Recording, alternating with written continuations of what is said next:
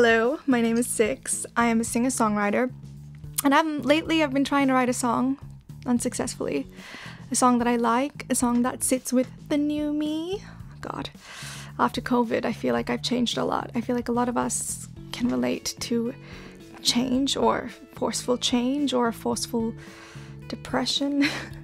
Life changes, it just kind of makes you feel strange. And I'm gonna be real, like I've been struggling with a lot of different things a lot of creatives can relate to. Mental illness being one of them, being sad a lot and not feeling like I belong. Because, you know, when you're in a bad place, you're not really motivated to create, you're not really inspired. I've been trying to find my voice. Who am I? Who am I? Lately, because things I used to write about don't stick with me, don't feel the same, and it's hard to come out of that weird place to create, because if you don't create, it just digs that hole deeper and the cycle continues, and then I'm just gonna end up never creating. So I've been trying to force myself lately to create. I'm saying create a lot. Create. Yeah, I'm trying to force myself to create, and it's happening. I've come up with some tips and tricks I can share with you guys. But, you know, how does one find themselves again when they don't even want to finish a sentence? I can't even finish a sentence. And I want to write a song.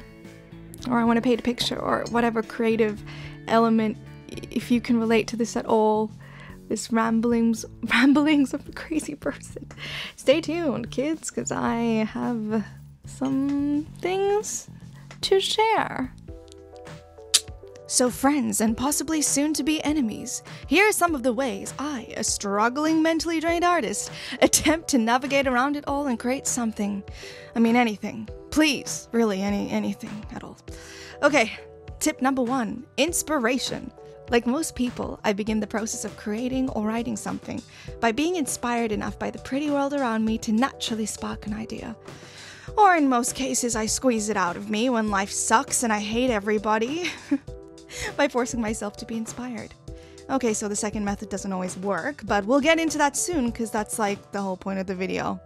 Just take away from this section that you need to have inspiration to start anything, even when cleaning your room, of which I'll never be inspired to do. Okay, I know what you're thinking. Inspiration? Really? If it was that easy, I wouldn't have clicked on the video. Well, that's where tip number 2 comes in. I mean, I don't want to sound like a high school art teacher or anything, but nurture every creative idea you have, aka believe in yourself. Look, after a creative dry spell or a hard time in your life, you might no longer trust your abilities as an artist or a person. Well, same, me too. And weirdly enough, I found you've got to gain that self-trust again in order to succeed. If you don't, you won't have the courage needed to create new things, or the self-confidence needed to take yourself seriously. And trust me, not taking yourself seriously as an artist just feeds that monster that torments all creatives. You might have heard its whispers in the corners of your mind. Is this work good enough? Will I ever be good enough? Why am I doing this? I'm not a real artist. I've got nothing special to say. This issue alone has been the end to many a famous artist, and a constant feeling of inadequacy can lead to harmful ways of coping. So try stop that negative self-talk. If you created it to be art, it is art. It's a moment in time you put into your own language, and that's honestly a gift to be able to do. So be kind to yourself. Regain your self-trust and stop the negative talk by believing in any creative ideas that you have from now on. I mean, within reason. If you're one of those people who draw sexy Shrek in a bikini and put it on Reddit, you can stop that right now and find another hobby. As for everybody else, no matter what level you're currently at, make sure you write down your ideas, record them, take pictures, make sketches, just make attempts to see them through. They don't have to be fully formed, you don't even have to use them or show them to anybody. But when you're lacking inspiration, you gotta make every burst of creativity count. Trust me, you'll gain so much more in the long run. You just gotta get that sap flowing. You just gotta get the creative juices flowing. Tip number 3. Make sure you are creating things for yourself, because when you're creating things for yourself, you're nurturing your artistic voice independently and will grow twice as fast, maybe even more, than if you needed constant praise from others. Think of it this way. Would you rather have a super high-tech computer that self-cleans and fixes itself when it breaks, or a dusty old brick from the 90s that you gotta pay to get fixed by some ransom every other month? In my opinion, unless you're doing an aesthetic vaporwave photo shoot, I think you'd definitely prefer the first option. Honestly, caring too much of what others think will always lead to writer's block and possible depression, so try catch yourself and train yourself to stop. Yes, it's achievable, though excruciatingly hard. Just like you or the people around you trained you to care in the first place. You can undo that method of thinking. I mean, I myself struggle with this, but I still keep at it and I think I get better every day. Just remember, you'll always be your final boss, your biggest judge, so make sure you're good to yourself and not creating art for other people's approval. I mean, unless they all like it, and you're super popular and famous, in which case, scrap everything I said, we only care about what others think now. Alright, we're almost finished because this is my last tip. Tip number 4, do the work. Now this means many things, but in this case I mean work hard at getting yourself out of whatever place you're in that's currently causing you to struggle creatively. It can be psychological or physical, but in most cases it comes down to you. Heck, in all cases. Art is very personal, and it's surprising how many of us refuse to realize how important healing our bodies and minds are in making art. So I know it sucks, but take care of your body. Art comes from the brain, which is an organ, and not to be morbid, but if you don't feed yourself well and take care of your meat cage to the best of your ability, it will fail you, and you will lose yourself and your identity. It's actually crazy that no one talks about this enough, but if you don't consider your physical health, you won't be healthy enough to create to the best of your abilities, and that's a tragedy, especially as you get older.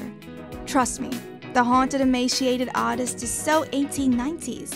We don't always have to suffer for our art. And on the mental side of things, take care of yourself too. Do things to get that pesky serotonin you so desperately need back in your life. Though easier said than done, there are ways to trigger it, like going on walks or anything to get your blood pumping, doing fun activities you love even if they seem frivolous, taking time out for self-care, or even revisiting the last things that sparked your passion for art and life to help you remember who you are and why you used to care. 'Cause doll, it all starts and ends with you. You just gotta do the work and show up. Maybe you need to talk to someone, a professional or friends, even randoms online, or maybe you need a change of scenery or perspective. Only you can really dig deep and find out what you have to do to come out of this rut you're currently in. And though this journey of self-growth is what we as humans put off and honestly struggle with all our lives, when you finally try find yourself and try heal yourself, you're gonna be so happy. Even if you never get there or if it takes years, every day will be better than the last.